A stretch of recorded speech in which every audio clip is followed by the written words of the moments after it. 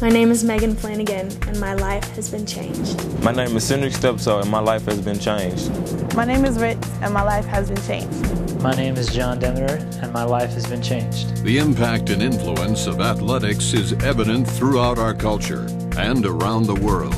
Athletes in Action is in a position to influence and change lives amidst cultural pressures, to change lives with the news of Jesus Christ, who offers hope, purpose, and meaning to life. And Athletes in Action gives them a place to turn to kind of see what life is really all about. Athletes in Action is serious about allowing God to use our ministry to change people's lives. My name is Doug Gocher, and my life has been changed.